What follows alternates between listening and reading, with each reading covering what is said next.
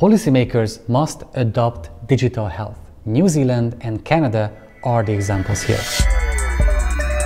This is Bertalan Mesko, and you're watching the channel of the Medical Futurist. Responsible governments prepare their citizens for technological changes.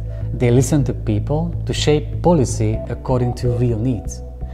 Canada recognized how massively technology started to shape healthcare, and they want to be in the first row to guide the coming changes.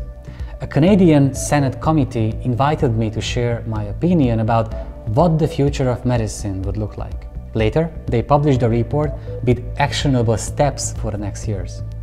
Lately, I've been talking to the government of New Zealand about their digital health strategy. They have a public health strategy, a health technology strategy, and now they invite people to give feedback on the upcoming digital health strategy. Their opinions will be incorporated into the final report and will be published under the Creative Commons license, meaning that anyone can freely access them. How many countries have the same? If your country does not act like this, you have all the reasons to be dissatisfied or angry. Ask your own local representative and your government why they are not preparing for the future. And if they have not even heard of the expression digital health, show them what Canada and New Zealand are doing.